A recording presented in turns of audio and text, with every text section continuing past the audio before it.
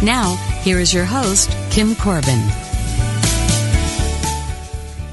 While Zen priests typically conjure up images of serious, somber, silently meditating monks, my guest today, best-selling author Brad Warner, who is both a Zen priest and a punk rock bassist, certainly defies that stereotype.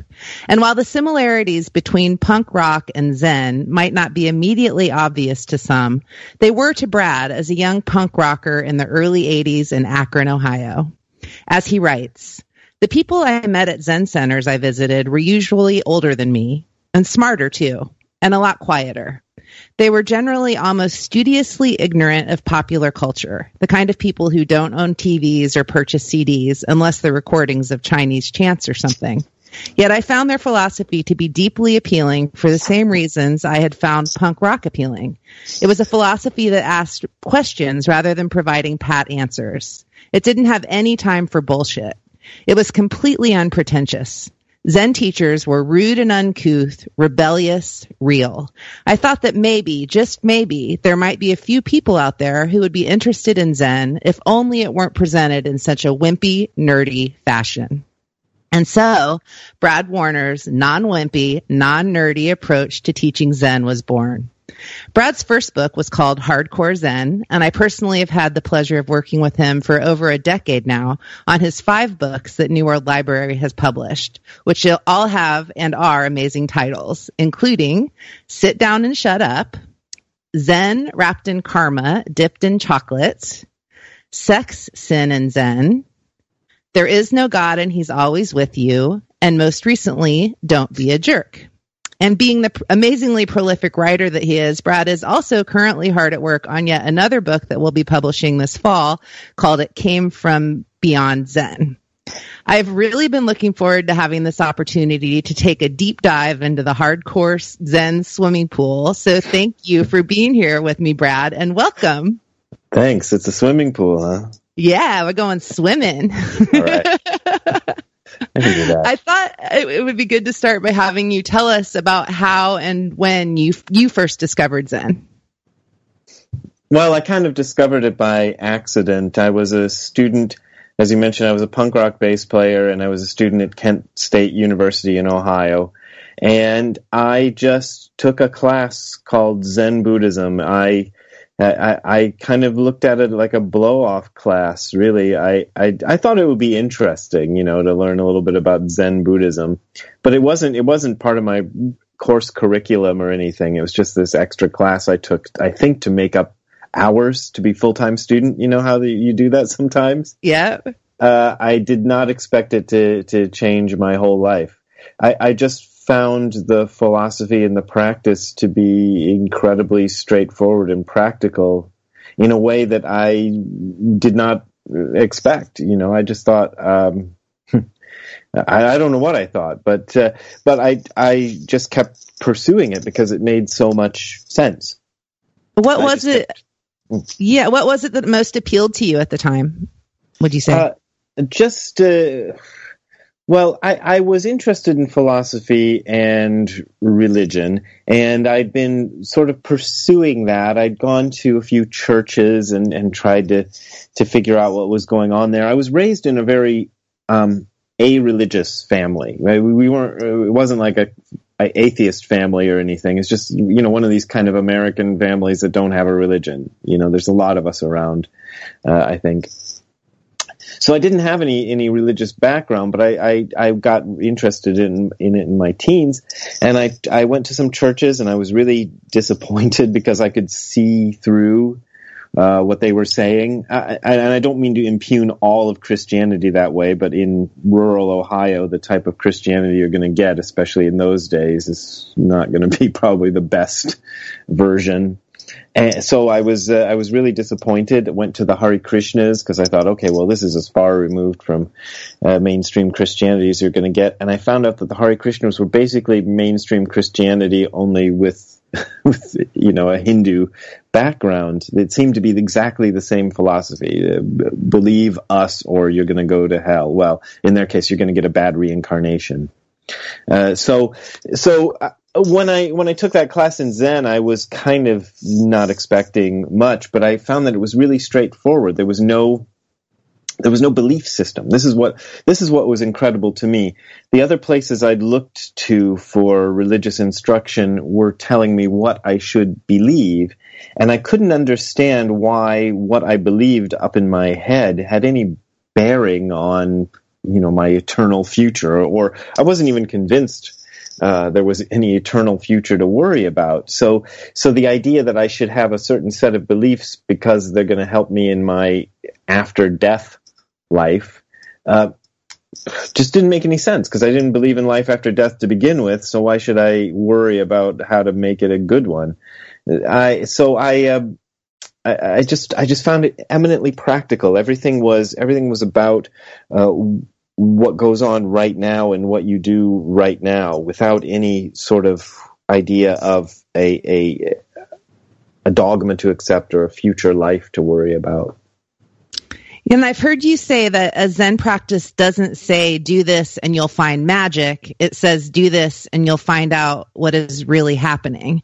And that quote really struck me, because early in my own consciousness work, I definitely leaned more toward the magical thinking, law of attraction, put the positive vibes out and they come back to you kind of end of the spectrum. Yeah. And at first, I could not understand why Buddhists wouldn't want to be attached to the good feelings in life. I didn't get it at all.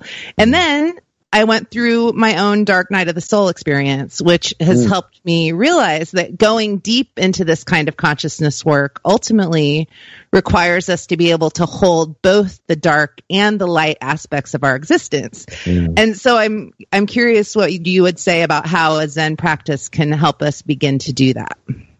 Yeah, that darkness is an important aspect, and people understandably fear going into that. I don't know how it helps.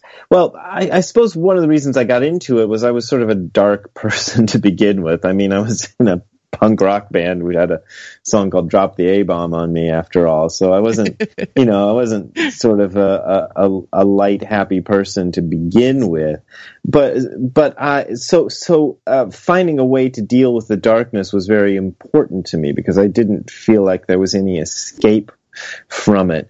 And I suppose the way it helps is by allowing you to kind of approach it in a very sort of controlled way, I would say, maybe. Because you're doing a Zazen practice, which is basically sitting on a cushion, staring at a wall, not really trying to make anything happen. A lot of meditation is about trying to make something happen, but Zen is not. You're just sitting. And in this kind of controlled format, when those things come up, when those dark things and whatever come up, you're able to kind of sit there steadily and hold on to yourself, or to something like yourself. We get into that while it goes on around you. It also helped that I had a good teacher. I had two good teachers who I could talk to about this, but without any sort of dogma attached to it, which meant that there was no sort of push for me to have the right sort of view about it. Whatever kind of experience or reaction to that experience I had was okay with my teachers, and that helped a lot as well. Right. What does your current meditation practice look like? Well, it's literally what it looks like is me sitting and looking at the wall on a cushion.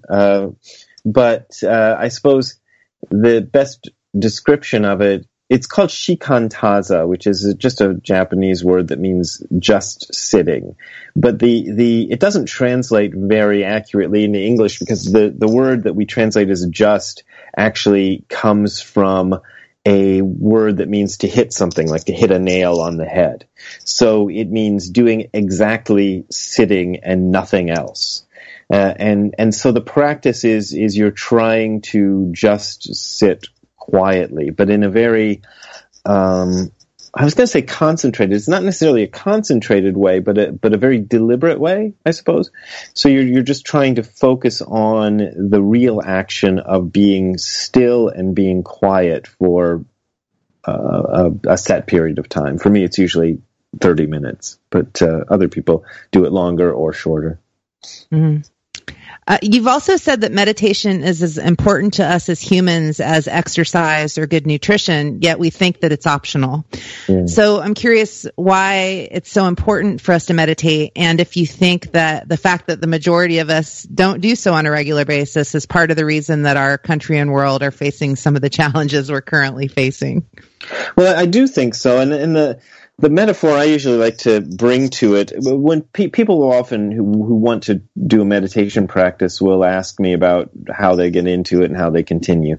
And my best way of describing how I was able to do that is by likening it to brushing my teeth. Like there was a point, I think in all of our lives, certainly in mine, where I had to be kind of forced to brush my teeth, yelled at by my mom or kind of, and then at some point in my life, I realized that brushing my teeth was something that actually had some benefit that I could see and understand clearly. So I no longer needed to be told to do it. I just did it.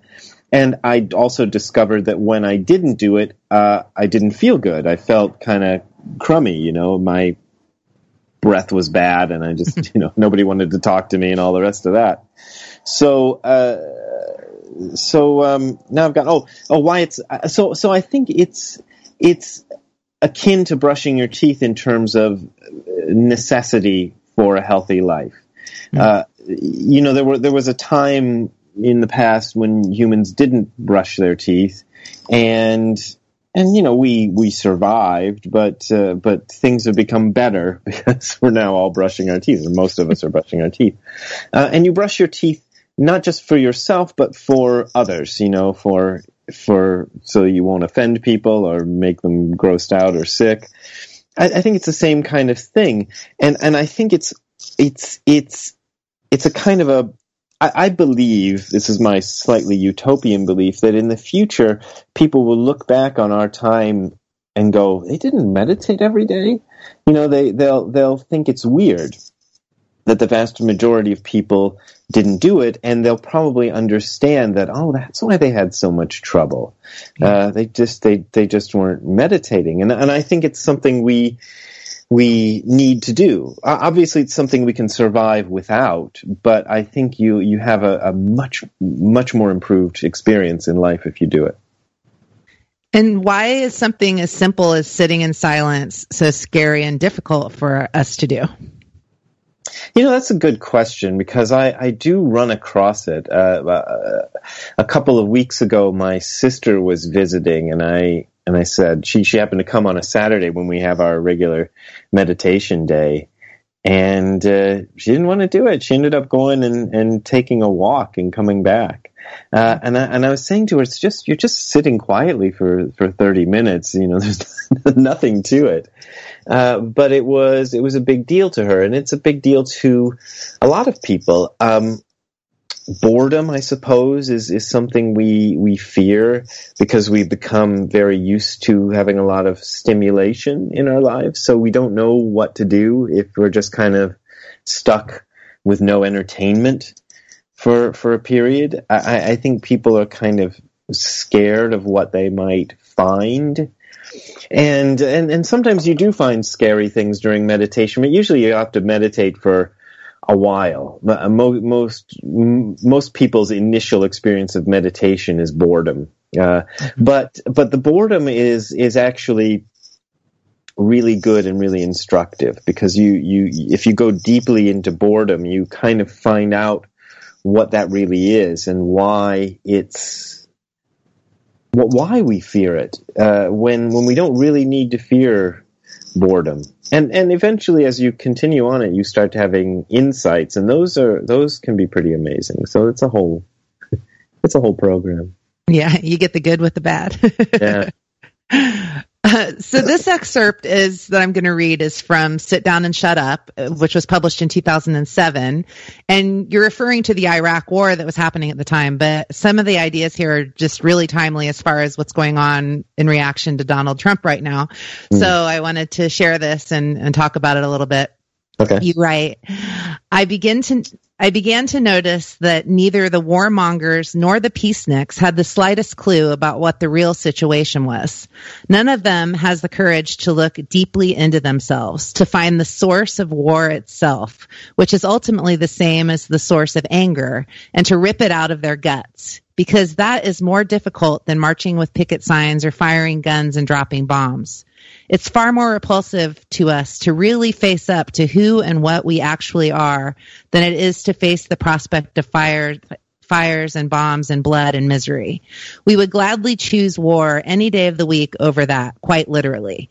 You can get all self-righteous and pretend that there's a big difference between the anger you feel at some warmongering politician or general and the anger those guys feel toward whomever they're labeled as the enemy this week. But is there? You need to find out. You really, really do. Whenever I hear something that I've written a long time ago, I always go, "Oh, that guy sounds so belligerent." You know? He sounds so combative. That Brad Warner guy. I think, but I still find that to be true. I think a lot of what we project in the outside world is actually something that's present in ourselves, including war and divisiveness and all of the rest. And it's very easy to externalize that and say, okay, those guys are the problem. Yeah. And we all do it. But to see that you are actually the problem, and to see that all the things that you think are wrong with the outside world are actually things that are wrong with you, that's a tough one. And for myself, a lot of the reason I sound belligerent in these old pieces of writing is because I'm writing to myself. You know, I'm really saying that to me, because I was like that, and I had to gradually start to face that there was no big bad other out there. I mean, there are of course problems that go on in the world that need to be addressed, and I'm not saying, a lot of times if I get into this line of talking about things, people think I'm advocating for a kind of complacency, but I don't think complacency is the answer either. Still, if you're not able to acknowledge how you are part of the problem, I don't think you can ever address the problem in a way that's meaningful. I mean, you can kind of put a Band-Aid on it that way, and you can kind of knock a few people's heads until they are forced to do what you think is right. But that's a really short-term solution, and it's one we've pursued an awful lot in the past. It has never really worked out. No, it hasn't. And I think it comes back to what we were talking personally of what we were talking about before, that we haven't collectively gone deep into our own consciousness work and to examine this stuff, and we don't meditate all the time, and because of that, it's like it's showing up in our collective unconsciousness in weird ways. That's I think so. I think there's a lot of what's going on now can be understood that way, and I think of Zen or any sort of meditation or consciousness work as a long-term project. You know, I feel like we're at the beginning and we're taking baby steps. Buddha lived 2,500 years ago, but even 2,500 years is short. And I think what we're working on is something that will take place over a very long time scale. Mm-hmm. You know, it might be hundreds of thousands of years before it's ever really realized, but I think that once it is realized, you'll see a different kind of humanity. And I love science fiction and time travel stories, but I think if you actually did travel forward 1,000 years in the future, what you would find, what I hope you would find, would be a humanity that's radically different from what it is today, so much so that you might not even recognize what was going on or understand people anymore. But I do have a lot of optimism for where it's going, even though there are, of course, a lot of bumps to get through before we get to that. Yeah, darkness and light. Yeah. So I'd love for you to tell us a little bit about your latest book, Don't Be a Jerk, in the title, and kind of what that's all about. Yeah, sure. Well, Don't Be a Jerk is okay. There was a guy named Dogen who lived 800 years ago, often mispronounced Dogen, but it's Dogen, who lived 800 years ago in Japan. And he wrote a book called Shobogenzo, which is Treasury of the True Dharma Eye, that at the time it was written was largely forgotten. It was sort of put away on a shelf somewhere, or a few different copies were hand copied, and there might have been a dozen or 24 copies around, mostly not being read in the basements of various Zen temples in Japan. But that book was rediscovered first in Japan about 100 years ago or so, and then gradually by Western people, and it's now kind of becoming more influential, and it has been the basis of the kind of Zen practice I've been doing for the past 20 or almost 30 years, I guess. It's an important book, but because it's so old and because it's in Japanese, it's very hard for most people to understand. And there are some good translations available nowadays in English, but even those good translations are a bear to get through, because they're trying to hew very close to the original Japanese text. So what I've done with the Don't Be a Jerk is I just decided to rewrite Shobogenzo in my own words. I was inspired by a book called God is Disappointed in You, in which a guy took the entire Bible and rewrote it in his own words to kind of humorous effect. I'm trying something that's a little different from putting it out as a piece of humor. I think it's funny, but I'm more trying to find the essence of Shobogenzo and present it in a way that you don't have to be a scholar of ancient Japanese to understand. And what about Don't Be a Jerk? What's the title? Oh, what's the title? Well, there's a chapter called Shoaku Makusa, which means do not enact wrong things. And when I came to that chapter, I decided to change the title to Don't Be a Jerk. And Dogen says this Shoaku Makusa, this Don't Be a Jerk, is the most fundamental aspect of Buddhist practice, more fundamental than anything philosophical or any of the other stuff that people kind of talk about most of the time. Was simply just don't be a jerk. Don't do what you know to be harmful to others and to yourself. And it's a really simple message, but it's real difficult. It sure is, and words we can all live by. I can hardly believe it, but we are just about out of time. And so I'm just curious if you have any parting words or advice for people kind of as they're facing what's going on in the world right now, about a good way for them to proceed. Well, don't be a jerk. Find out how you yourself are contributing to the problems that you want to solve, and you'll have more success in solving them. I think those are the main things. Yes, amen. Well, thank you, Brad, so much for being here with me. Well, thank you. For more information about Brad Warner, you can visit him online at hardcorezen.info. And as always, if you enjoyed today's podcast, your 5-star rating and or review in iTunes would be greatly appreciated and a huge help. I'd also like to invite you to join the New World Now podcast community on Facebook, where you can be a part of discussions and stay up to date on the latest and greatest podcast news. Simply search for New World Now podcast on Facebook to join the group, and I'll hope to see you there and look forward to connecting on future episodes of New World Now.